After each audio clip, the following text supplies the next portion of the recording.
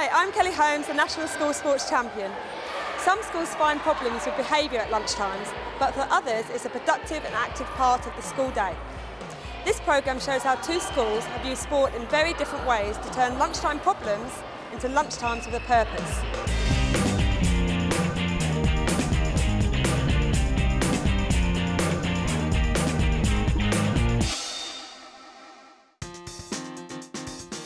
The Deans is an 11 to 16 comprehensive school with sport as a specialism.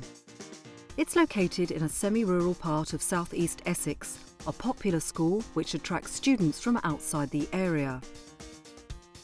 We're oversubscribed, and this year we've had to increase our number to admit due to the school's popularity, and I think it's largely due to sport.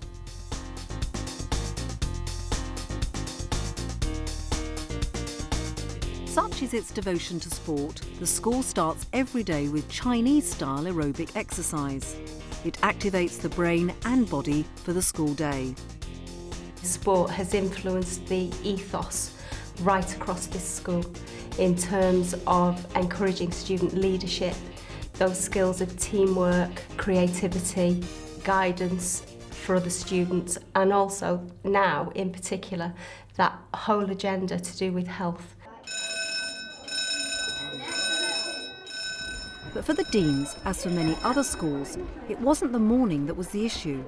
They found that there were increased behavioural problems at lunchtime, when most of their 1,100 students descended on the playground. It was clear that something had to be done. I think we were at a point where we were discussing maybe solutions, and the sort of solutions are looking at reducing the amount of time at lunchtime, because increasingly that was the time in which we were picking up problems. A lot of time was being spent after those non-contact times in dealing with the issues that were raised then. Some schools have reduced lunchtimes to 30 minutes or done away with them altogether. But with physical education and sport high on their agenda, the Deans felt committed to an hour at lunchtime. To keep students occupied, the school looked at ways to increase activity rather than reduce it. To achieve this, they zoned different areas of the playground. It's not a new idea. Having previously been a school sport coordinator, Head of Faculty Vicky Hopkins had seen how this concept worked at a primary level and wanted to transfer her ideas to the Dean's School. I looked around and thought, well, we're asking students within 6 weeks to go from playing in a colourful, vibrant playground to standing in a concrete square and expecting them not to antagonise each other. So we've really tried to develop the same sort of sense of play from a primary school, but perhaps moving more towards sport than play. Initially, the playground was zoned into year groups, but that didn't work too well with students who had friends outside their own year. Instead, the zones were laid out for different activities.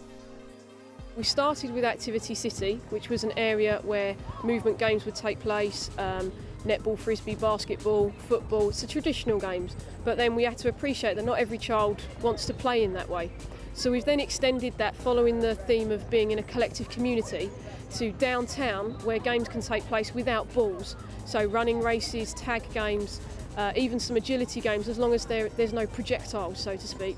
And we've also got the village, which is a quieter area for children just to sit and chat without the threat of being hit by a football at any opportune moment.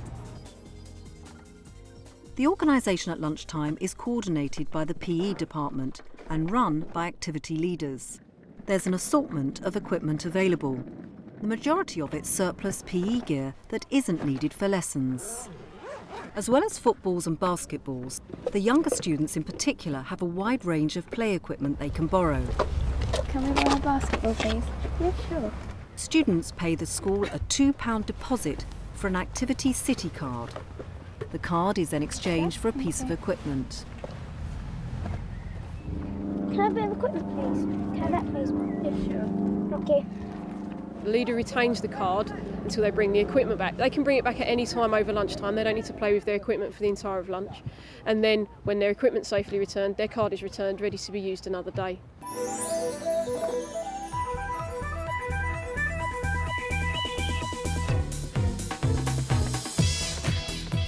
The Dean's gifted and talented students have also gained from the developments at lunchtime. Once a week they take part in activities that hone their specialist sports skills. we're going to touch the light, move ourselves back and go all the way around and then look for the next light and then all the way around and look for the next light, OK? Go! This special equipment is designed to help develop their reaction time and physical fitness, which can contribute to performance in their respective sports.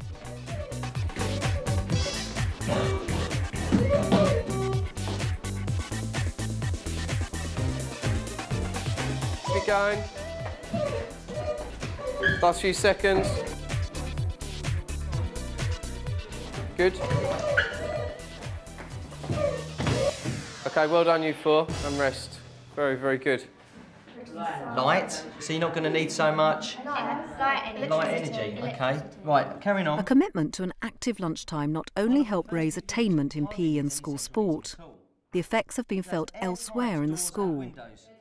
Teachers have noticed an improvement in behaviour after lunchtimes as well, a time when fatigue and lack of interest usually creep in.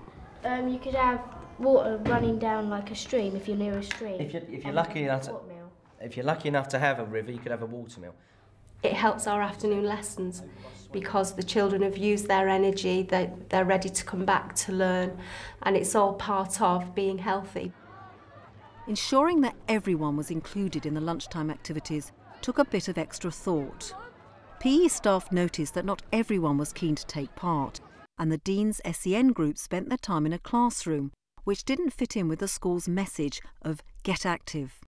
2 hits, and then pass it on. It was a challenge to get them motivated, but Vicky and the Dean's SEN coordinator Ray Coe devised a new use for the equipment they were already using with their gifted and talented group. And stop. Oh, how do we say this again?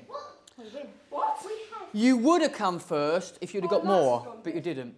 The students developed their motor skills by zapping lights on the panels and earned points for skill and speed. So grab a noodle, and go. What we found was that those students are unconfident in using the activities at lunchtime. So we've worked with the Senko to identify some children with low self-esteem as well as low physical motor skills. And we invited them down into our yellow room, which is a closed-off area where nobody would see them and they wouldn't feel embarrassed or shy about performing. We don't make them get changed because we found that one of the reasons they couldn't access the extracurricular activities is because they weren't able to organise themselves to be able to bring their PE kit and get changed and eat their lunch within that short time. Jane, you need to go a bit faster. We've now got to the stage where several of those pupils have now applied for Activity City cards and are using the equipment outside at lunchtime as well. OK. Francis and Ryan, 2 Year 8 SEN students, now enjoy all the benefits that Activity City offers outside as well as in. I was with my friend Brian playing, it's like a ball game where you catch it with a special racket. And we were also playing frisbee and different other games. I like Activity City because it helps my balance games and stuff, like the wobble board.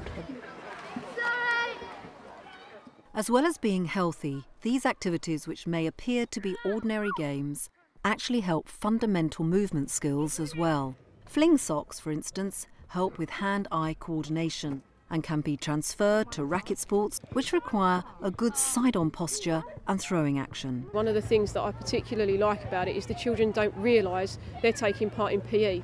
So we'll have students that take part in Activity City but perhaps aren't so keen to take part in PE lessons and try to stay round the edges. And they're always developing their skills in order to become better at what they're doing, and that obviously has a positive effect on our levels in lessons and our levels of our teams and our competitions.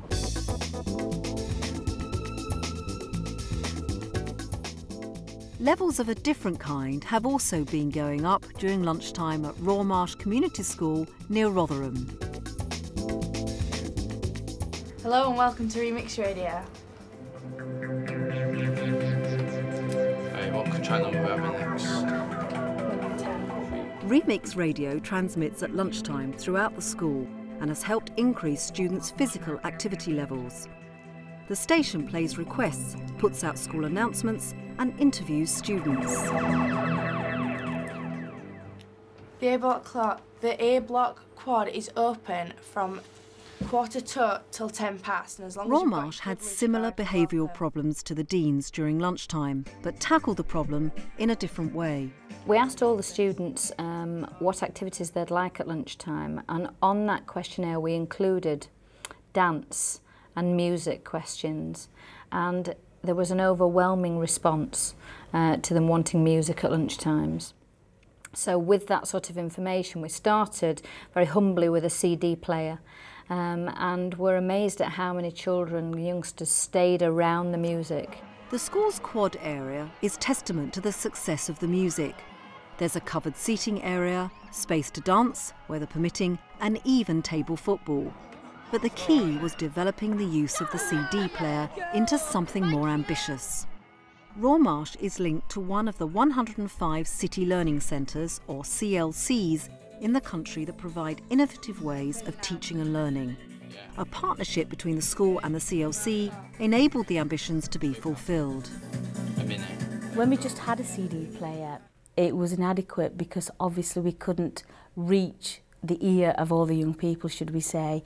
Now we have the full radio station. We've installed speakers all over the campus, and therefore we can reach every young person. And there is an active lunch down on the playground, and it's 1:45 to 1:15. And bring your privilege card and you can use whatever you want.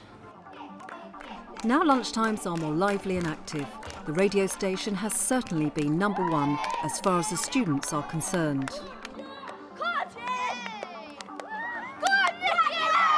We do a lot more than just sit down and eat, because before we used to be in classroom just sitting and eating his dinner, and we get a bit bored. Yeah, and with music it makes it more like fun and just not like playing and stuff to do gymnastics and dancing. It makes it more interesting because we've got a beat to do cartwheels and everything to, and then we can practice like getting more flexible.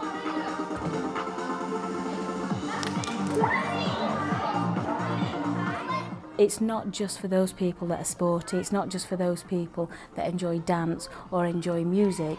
It gives us a tool to work with the other youngsters here. What we've also found is that music is something that affects every young person we have. So it makes no difference what gender you are. We've got males, we've got females, we've got them all dancing, we've got them singing along. So it's had a very positive impact. The benefits have been felt right across the school.